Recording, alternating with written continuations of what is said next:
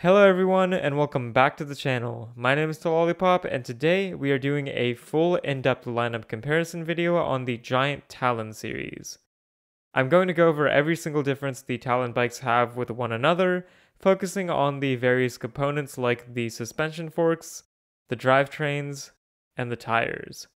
And for a quick background, the Giant Talon lineup is essentially Giant's entry-level lineup for mountain biking, and there are both affordable models in the series, but also more expensive top-end models for more experienced riders or for people who want a better equipped bike. There are 5 total models in this range, though not all of them are available in the United States. Regardless, I will be covering all of them in this video, and those are the Talon 0, Talon 1, Talon 2, Talon 3, and Talon 4. Now, I already made another video comparing the 2020 Talon bikes with the 2021 bikes to show you all the updates Giant made for this lineup, so check that out if you want to see those changes. Additionally, since these are Giant's entry-level mountain bikes, they are very comparable to the Trek Marlin bikes or the specialized Rockhopper bikes, which I have already made full lineup comparison videos for. The Talons are thus more cross-country oriented bikes, but they can definitely handle some rougher terrain as well. Another important thing to note about these bikes across the board is that the extra small frame size bikes come with only 27.5 inch diameter wheels, and the extra large frame bikes only come with 29 inch diameter wheels. In all other sizes like small, medium, and large, you can choose if you want a 29 inch wheel which will roll faster and make the bike more stable at higher speeds, or a 27.5 inch wheel which will make the bike easier to maneuver and more nimble. It's also worth noting that none of the bikes in this video come with tubeless ready tires, but all of them do use the same tubeless ready rims from Giant. And for the sake of this video, I want to quickly mention that the 2021 Talon 4 and Talon 3 are actually the exact same bike besides the brakes and some color options, so you'll see a lot of similarities between those two. But like always, I will be making tables at the end of this video which will show all the differences these bikes have in one place, and I will be discussing which bike will be the best for your specific riding style while I show those. And something I learned while making my last Talon video is that Giant for some reason chooses to use completely different components on some of these bikes in different countries, so for example the suspension fork or the entire drivetrain might be different if you buy some of these bikes in the United States versus in the United Kingdom, and I've tried to find all of those changes as well and will highlight those in this video, but please let me know if you notice any more and I will add an update in the comments section below. Now let's move on to the comparison. I'm going to talk about all the similarities among these bikes first, so we have a good baseline to work off of. The components that are shared among all 5 bikes are the Talon frame itself, the stem, the handlebars, the seat post, the seat, the pedals, the bottom bracket, and the rims. I'll put up a picture of the 2021 Talon frame specifications right now, but I did cover those differences already in my 2020 versus 2021 Talon video, so I won't do that again here. As for the other components, I'm not going to go in depth about those since if you do get any of the Talon bikes, you will get these regardless of which one you choose. But now onto the differences. Besides the colors, the things that are different about these bikes are the prices, the suspension forks, the brakes, the tires, the hubs, and the drivetrains, which consist of things like the cranksets, cassettes, and shifters. Let's start with the price. Now the Talon 3 and Talon 0 are not available in the US, so I do not have their prices in US dollars, but I will go over all the prices I do know. So the Talon 4 is priced at $500 or £400, while the Talon 3 is £450, and the Talon 2 is $620 or £530.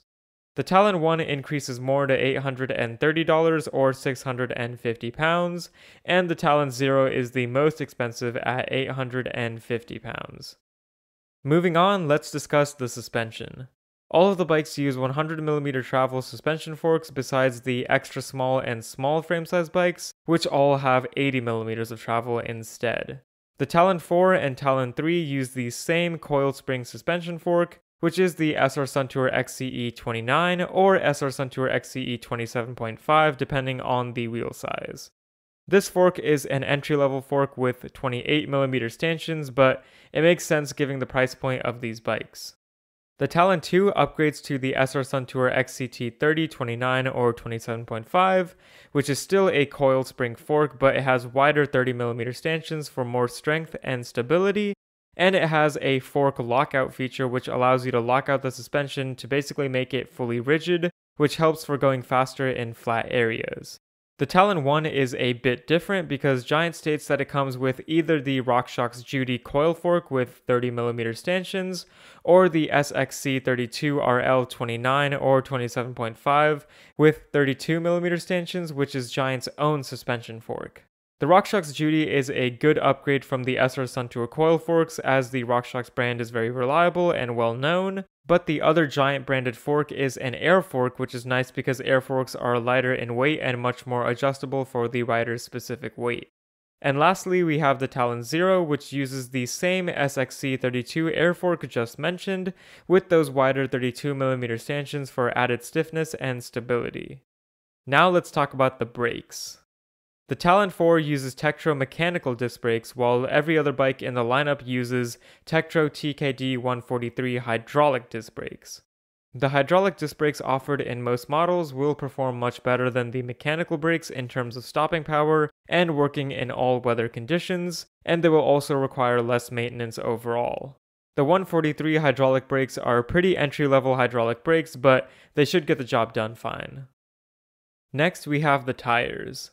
All of them are wire bead tires, but both the Talon 4 and Talon 3 use Maxxis Icon 2.2 inch wide tires, which are cross-country focused tires that are known to be fast, while the other three bikes go to the Maxxis Recon 2.4 inch wide tires, which have a different tread pattern and offer more traction and stability on those trails. It should be noted though that on Giant's website in the United States, the Talon 2 uses Kenda Booster 2.2 inch wide tires instead of the Maxxis Recon tires. These Kenda tires are more comparable to the Maxxis Icon tires in the Talon 3 and 4. Additionally, I am not sure why there are so many discrepancies between the website and real life, but I have seen videos and images of these bikes and they seem to come with Maxxis Ardent 2.25 inch wide tires in some cases as well, so to be completely honest, I cannot say for certain which tires your Giant Talon 2 will come with, unfortunately. The hubs are actually mainly the same, as they are shared between all the Talon bikes besides the Talon 0. Most bikes use the Giant Tracker Sport loose ball bearing hubs, while the Talon 0 goes to the Shimano sealed bearing hubs, which will require less maintenance. Now let's move on to the final and largest difference among these 5 bikes, which is the drivetrain. I'm going to quickly talk about the overall drivetrains right now, and then I'll move on to the specific components in the drivetrains after. So the Talon 3 and 4 have the exact same 2x7 drivetrain, which uses a lot of different parts from Shimano and Pro Wheel. This drivetrain has 2 chainrings in the front and 7 gears in the rear for a total of 14 speeds. The Talon 2 in the United States uses a mixed drivetrain as well, but this time it is a 1x9 drivetrain, which will be better for the trail since it has 9 speeds and is thus simpler. The UK version of this bike has a mixed Shimano 2x8 drivetrain, which is an upgrade over the Talon 3 and 4, but not as trail-oriented as the one in the US version of this bike. Then the Talon 1 uses a mainly Shimano Dior M4100 1x10 drivetrain, which is a good drivetrain to see at this price point since it is Shimano branded and is a mountain biking specific drivetrain, which will be perfect for beginners. And lastly, the Talon 0 comes with a really nice Shimano Dior M6100 1x12 drivetrain, which is amazing to see at this price point as 1x12 drivetrains are preferred for serious mountain biking, and this M6100 is one of the higher level group sets from Shimano Dior. But for the actual components in the drivetrain, let's start with the shifters. The Talon 4, 3, and 2 all use the Shimano Altus shifters, but the Talon 2 has an 8 or 9 speed shifter depending on the country, while the other 2 bikes use 7 speed shifters. The Talon 2 may actually come with microshift advent shifters instead, since I've been seeing some bikes with those. The Talon 1 goes to the Shimano Dior M4100 shifter, which will just shift a bit smoother and quicker, while the Talon Zero goes to the Shimano Dior M6100 shifters, which will be slightly more responsive and fast. All of these shifters have Shimano's Rapid Fire Plus technology, so you can downshift up to 3 gears at a time to make pedaling easier on uphill climbs. Now for the rear derailleurs, the Talon 4 and 3 use the Shimano Tourney entry-level derailleur, while the Talon 2 in the United States upgrades to the Microshift Advent derailleur, which has a clutch mechanism that adds tension to the chain so it's less likely to skip gears or fall off the bike. In the UK, however, this bike uses the Shimano Acera rear derailleur, which does not have a clutch, but it is still an upgrade over the Tourney since it will shift smoother and faster. The Talon 1 goes to the Shimano Dior M5120 rear derailleur, which also has a clutch, and the Talon 0 goes to the Dior M6100 clutched derailleur as well for the 12-speed drivetrain, which will be the smoothest and quickest shifting. For the cassettes, the Talon 4 and 3 actually use freewheels, which are less expensive to manufacture and often have a narrower gear range. But they use Shimano 14 to 28 tooth freewheels, meaning that there are 14 teeth on the smallest gear or cog and 28 teeth on the largest cog. The Talon 2 uses an actual cassette, which is, according to Giant's website, a Microshift Advent 12 to 46 tooth in the United States, but this is actually impossible since Microshift does not make this cassette in a 9-speed version, so that's another mistake, and the cassette is actually an 11 to 42 tooth 9-speed. And it is also a Shimano 12 to 32 tooth in the UK. The gear range in the US cassette is very wide and a great upgrade to see, especially at the price point of this bike, while the UK model's cassette is typical to see at this price point. The Talon 1 uses the Shimano Dior 10-speed cassette with 11 to 42 teeth, and the Talon 0 upgrades to the Dior 10 to 51 tooth 12-speed cassette.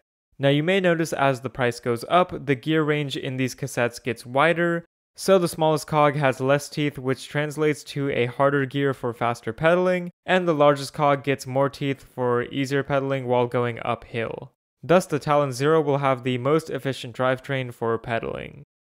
And lastly, we have the crankset. The Talon 4 and 3 both use the ProWheel forged 2x crankset, which has 36 teeth on the larger chainring and 22 teeth on the smaller chainring. The Talon 2 uses a ProWheel 30 or 32 tooth crankset in the United States, which only has one chainring, but in the UK the Talon 2 actually has a 2x drivetrain with its ProWheel 36 to 22 tooth crankset. Having the 1x drivetrain is much simpler for trail use and removes the front derailleur, so there's less chance of malfunctions in the whole system. The Talon 1 thus has a 1x as well, and it also uses the ProWheel Charm crankset with 30 or 32 teeth. And the Talon 0 goes to the ProWheel MPX 30 or 32 tooth crankset, which just has a slightly better construction than the ProWheel Charm. But that is all I have for this video. I'm going to show those completed tables right now while I talk about which of these bikes you should get for your specific riding style. So starting off with the Talon 4 and Talon 3, these bikes are for people who are on a much tighter budget or for people who just need a fairly reliable bike for commuting or for light trails, since this bike is not really intended to go on rougher trails too often. The Talon 3 just has the upgraded hydraulic brakes, which is a nice feature because of the better stopping power reliability, but personally, if I had to choose one of these 5 bikes, I'd go for the United States version of the Talon 2, because it has that 1x9 drivetrain with a clutched rear derailleur and Maxxis tires, and a lockout on the suspension fork, so a lot of great features at an amazing price point. Even though not all the components are Shimano or RockShox and other name brands, they still seem pretty good, especially for the price point of $620. So the Talon 2 is great as a beginner mountain bike, and it should be able to handle rougher trails fine if you're just getting into mountain biking. And the Talon 1 is pretty similar, but it just uses some upgraded parts and goes to the full-on Shimano Dior 1x10 drivetrain rather than the Microshift one, and thus the Talon 1 should be more reliable and durable. The Talon 0 is clearly the best bike with the amazing 1x12 Dior drivetrain that is perfect for trail use. I'd say if you are a beginner mountain biker, the Talon 1 or Talon 0 are great options since they are not too expensive, but if you really want to start mountain biking and are on a tighter budget, the Talon 2 is an amazing option, especially in the United States. Anything below the Talon 2 will likely not be as reliable on actual mountain bike trails, but honestly, if that is your budget, you can make do with it for now and upgrade later on. So with that, if you enjoyed this video or if it helped you out, please leave a like and subscribe, and leave a comment below if you noticed any mistakes or have any questions or suggestions for me. But besides that, thank you all so much for watching, and keep biking.